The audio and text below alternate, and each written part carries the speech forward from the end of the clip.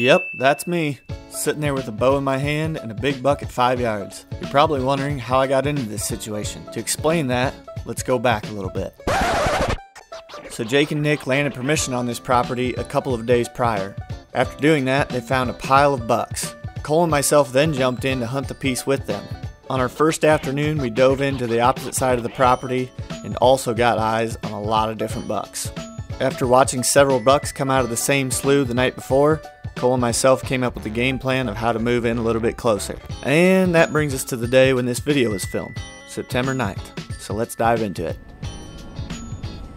Cole and I are heading in for the last hunt of this trip. It's September 9th. We've hunted for 9 days straight, just haven't quite gotten an opportunity that we're looking for. So we've been on bucks for the last 2 or 3 days here, hunting this property with Jake and Nick. They're about 600 yards to the west of us, going in there to set up where they saw a bunch of bucks last night. Me and Cole are gonna head in here where we saw bucks last night, see if we can get in here from a little bit different angle, get a little bit closer to these deer. We didn't watch this portion of the slough this morning, but we got a good feeling that there's gonna be a buck in here. They were wanting to get over to where these guys were combining last night, so maybe they'll want to bed in this slough to be a little bit closer. We got pretty good wind cover this afternoon. It's blowing out of the northeast, so we're gonna get in here where we can see down into the slough and hopefully get eyes on a buck, make a move on them. But we grabbed those rocks because there's a couple different pockets of cattails up here on our way in to where we want to be, so we can kind of throw them in there wherever we think there might be a buck laying, see if it gets up without us having to run him over. Cole's back there picking up some more rocks. We're gonna get to walking in here and hope for some last day luck. This is the cattail slough that we have to go through to get to where the main slough that we hunted last night. So we got pockets full of rocks. We're gonna chuck them in there and see if anything stands up. I don't think I got it there.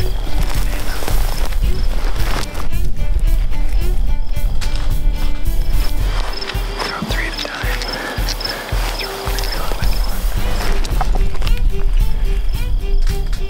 We got a couple more in there.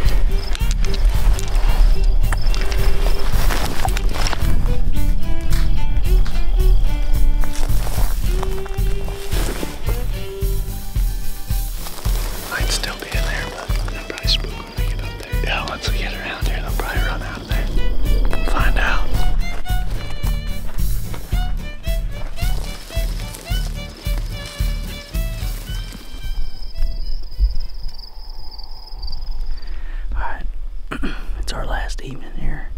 We're slipping up the edge of these beans here, trying to get to where we've been seeing all these bucks cross in this corner. Not all of them, but a lot of these bucks have gone by this one spot. So yesterday we tried to, stop a little short of it and be up here where we could see better.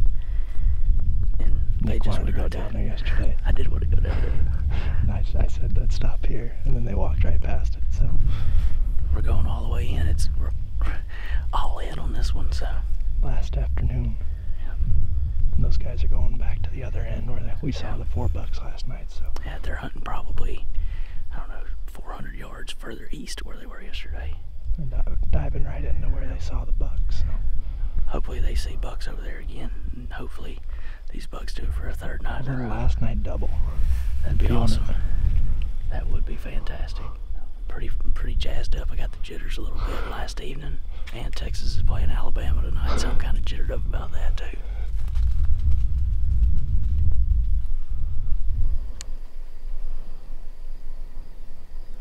I mean, it's only got to come like 600 yards. Yeah, no big deal. They did it last night. Yeah, no problem. Big game. Get a little fired up about some Texas football. Honestly, what's better? Deer hunting and watching football at the same time. If you had your griddle out here with some steaks. If I could do that and not spook the deer, I'd be doing it.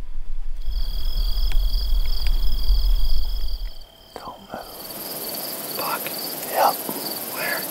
Right in the slough. Looking at us? Oh yeah. Right over top of that rock. Big one? No, he's not that big. Should we just slowly drop? Oh yeah, I don't think. Now slowly drop.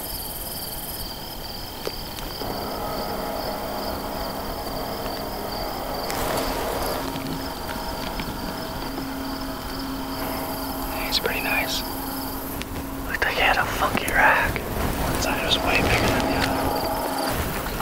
We're slipping up here to this slough. We're about 100 yards from it right now. I was glassing down through there and I spotted a buck standing there looking at us. Yeah, it was big. By the time I saw him, he's took off over the hill over there. We saw like 4 bucks in here last night, so there's a chance that some of those are in here. Too bad we bumped that one.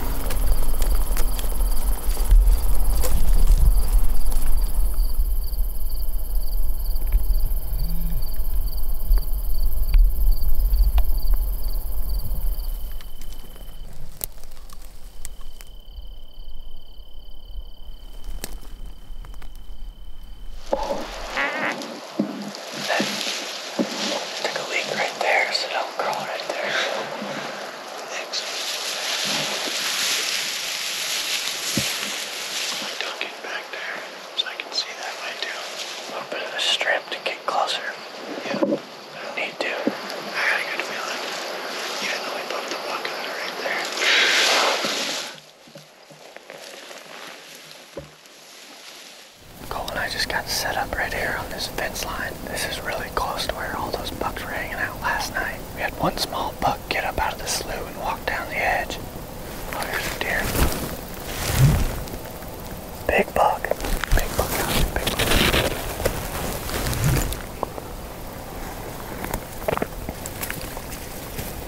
Walking this way. We just got set up. And I just looked over and there's a nice, really nice buck over here, about 100 yards out, coming towards this slough. We're not in range of the slough, but pretty close. I think that's the same buck we saw last night. Hopefully he comes over here.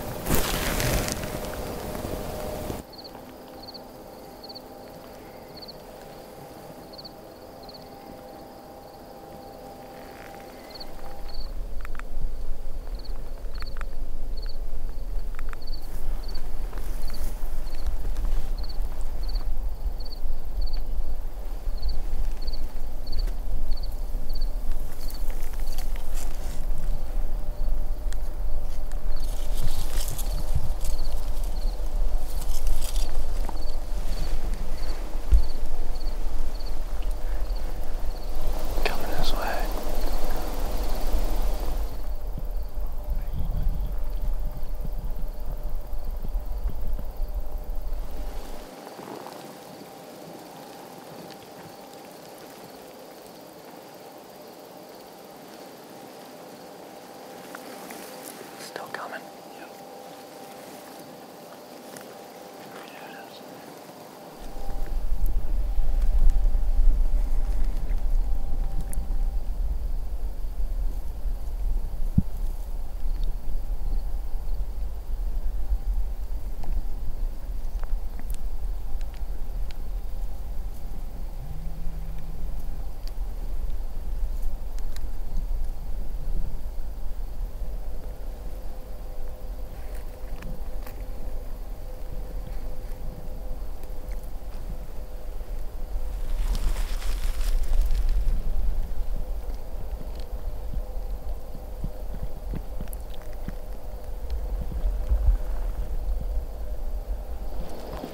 Hasn't moved for a while now, he's just standing there.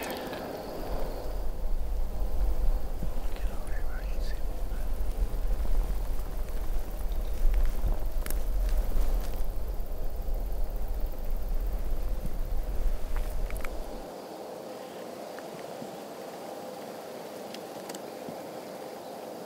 Walking at us.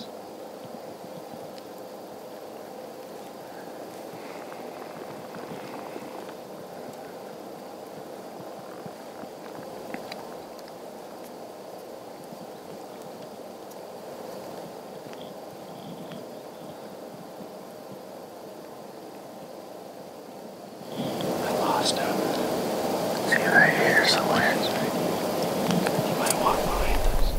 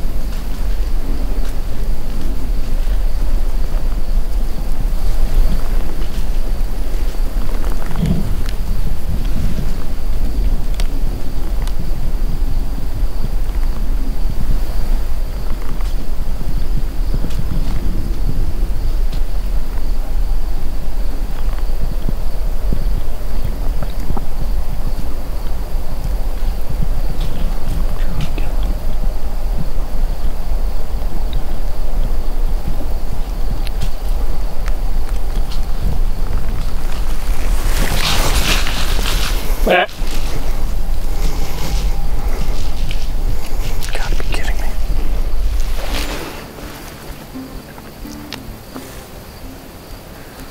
Should stay in full draw. I knew I should have too. I just couldn't hold it anymore. I'm sorry, man. That sucks. Well, that deer jumped the fence out here. So I drew right when he jumped the fence because it's dead calm out here. Like 0 wind. He jumps the fence. So I'm at full draw. He's at like 25 yards. And he gets behind the one bush I got in front of me. I mean, yeah, you can see the camera. He's behind the bush the whole time and will not take a step. And yeah, I stayed at full draw for probably 5 minutes. And at that point, I had to let down because I was like getting so shaky. I was afraid I was gonna jerk the bow around or whatever and spook him, so I just let down real slow. And he didn't catch me doing that. Well, then he starts walking up here and he takes a step to the right, which I could have shot him as soon as he stepped out there, but at that point I wasn't full draw again. So then I was trying to wait for a good opportunity to draw. He never looked away or anything. He kind of licked himself there, which I probably could have drawn then. When I drew the second time, I definitely wasn't the right time to draw. I just was getting impatient because he was about to walk over here, probably smell us, and maybe just walk away from us. I tried to stay in full draw as long as I could, but it makes me sick to my stomach. If we'd had any sort of wind, we'd have had a lot better chance of getting that thing. That one burns, baby. That one burns. Plan worked perfect. Got in here where we needed to be. The deer came through, I messed up. It's probably hard to understand the perspective of how close he really was. Because you'd think Ted could have drawn when he started walking behind these weeds, but it's literally just 4 weeds that he can see right through. Yeah. Well, no luck. Got close. Should have killed him. Literally everything went right. you won't believe the footage and what happened. Everything was perfect. It truly is unbelievable. Like, he had to take the exact steps and stand in the exact spot for that amount of time to live. I was like, all right, when he jumps this fence, I'm gonna draw. And he jumped it, went through a little gap, but he was like, ba-boom, ba-boom. And then he stopped, and he was right behind this bush, which I 4 weeds. Yeah, I didn't knock it down because I thought, well, maybe you can draw behind that. And I held it for 5 or 6 minutes. Wow. With the broken thumb. As long as I could possibly hold it. I had my thumb back here. I'm like trying to hold it. So then I let down. He didn't catch that. Well, he stood there for another 5 minutes probably. And then he starts walking like straight at us. Was he looking at you most of the time, or was it? No, he wasn't no at idea first. We were there. Okay. And then, but I was like thinking about drawing, but I could see his eyeball through the bush. So I was like, I can't, because he's walking straight at us. Yeah. And there was one point where he like turned and licked himself a little bit for just like a real quick second. And Cole was like, draw. It was like so fast. He leaned back, licked himself, and I really didn't think I could get drawn there. But I mean, maybe I could have drawn there. Mm-hmm. My thought was just that he could draw there and then he'd see him, but he'd poke his head up and he's at 5 yards, so you could stick him right there. But it was not an easy night to be hunting on the ground with minimal cover. No, it was so dead quiet. Yeah. And he was so close to us. But good one though. Oh, did Cole biscuit with the brow tines like this? Is he? Yeah. Oh, it's that 8-point. Yeah, it's that. Jeez. Yeah. Well, let's go watch the footage. Yep.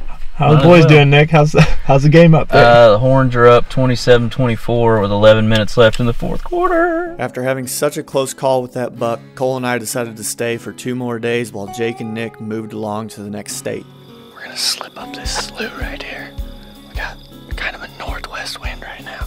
Those dead trees over there is where Jake and Nick have been seeing bucks come out. They've also been seeing them come out of this slough, but it seems like the biggest ones are coming out over by those trees. Get out there where we can get in a good setup. I'm surprised that didn't happen sooner, really.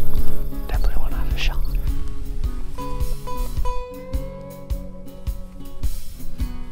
Over the course of those next 2 days, we found ourselves back in the action.